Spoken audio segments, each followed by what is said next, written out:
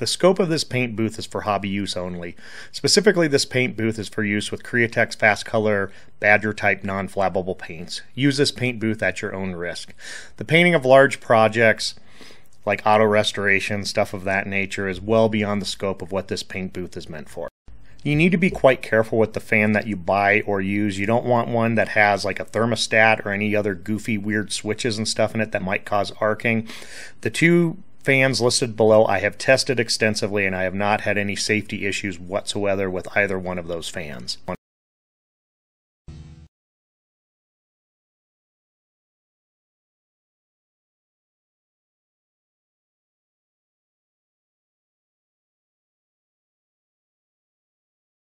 You need to have a place to do your hobby painting. What we don't want is some big, bulky, inflexible piece of furniture taking up space. Plus, we don't want a paint booth that takes an inordinate amount of time and money to build. So we're going to start with a box fan. The only requirement is that the power cord does not come out of the back of the fan. We want a fan where the cord comes out the bottom. The next thing you need is a 20 by 20 by 1 Ace green furnace filter. For whatever reason, these seem to work the best.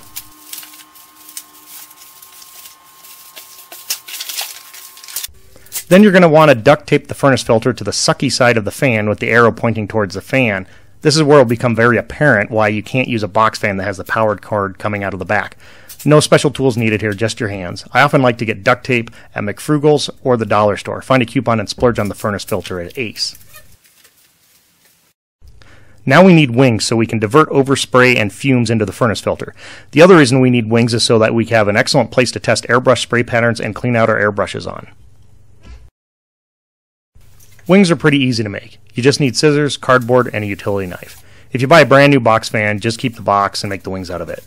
The nice thing with the construction thus far is that there should be no glass ceiling to create said paint booth based on your socioeconomic class. The end result of all this frantic trimming are 2 to 4 inch flaps along 2 adjacent edges. This will make sense when we get to assembling the booth. But essentially one duct tapes to the fan and the other one duct tapes to whatever table or piece of plywood on sawhorses, whatever it is we're trying to set this thing up on.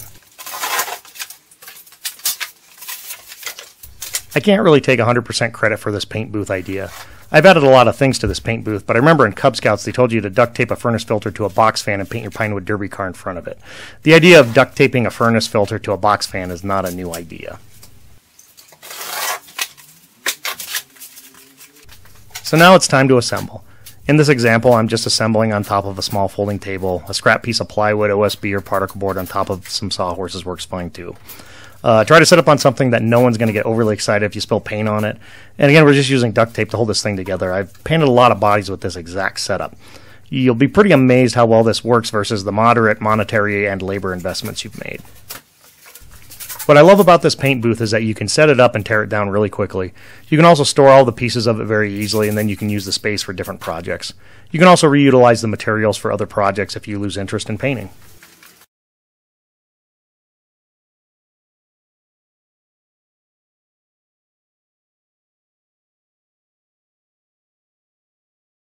One upgrade I recommend is putting magnetic tape on the wing flaps that go up against the box fan housing. Then you don't have to mess with duct tape, and it holds the paint booth together very securely. If you're lucky, watch the dollar store or McFrugal's for magnetic tape and 10 to 15 pound outdoor tape. Usually you can find a coupon for Ace and buy your tape there. I get far more gratification finding the stuff I need to build things at the dollar store or McFrugal's.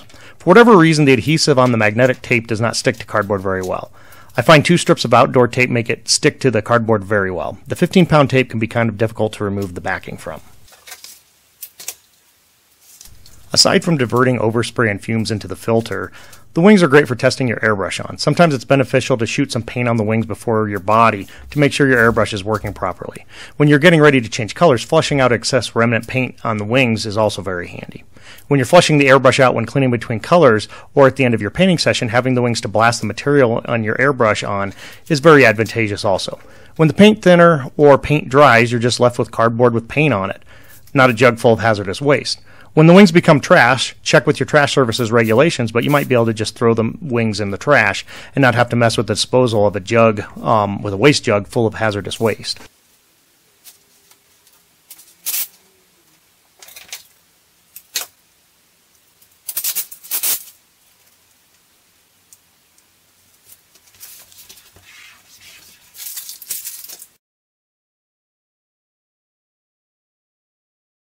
The filter or fan is fantastic because you don't have to mess with duct tape to change your filter. You just slip it in and out of the slot.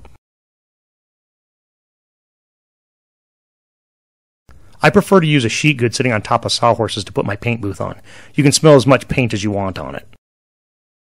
You can also screw strips of wood to it to hold down your wings and get rid of the duct tape altogether. The strips of wood and screws make an unusually solid contraption, and you can screw a thermometer to it also.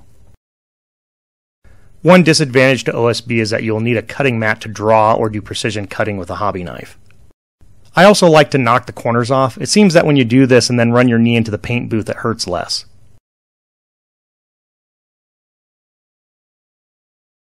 This is pretty self-explanatory. You'll need a hairdryer to paint RC car bodies. Put a hole in the sheet good, and you'll have a fantastic place to put your hairdryer.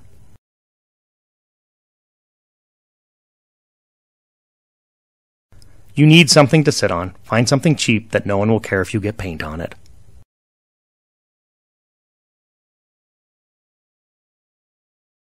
I like thermometers in the painting area. This way I can make sure that it's between 55 and 85 degrees when I am painting.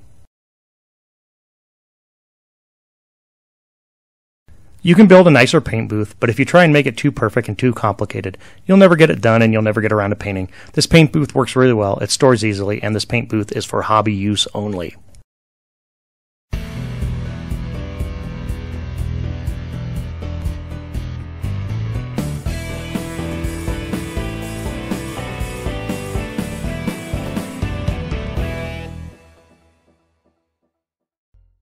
It has been scientifically proven that by subscribing to this channel, you will become marginally less marginal. Bye!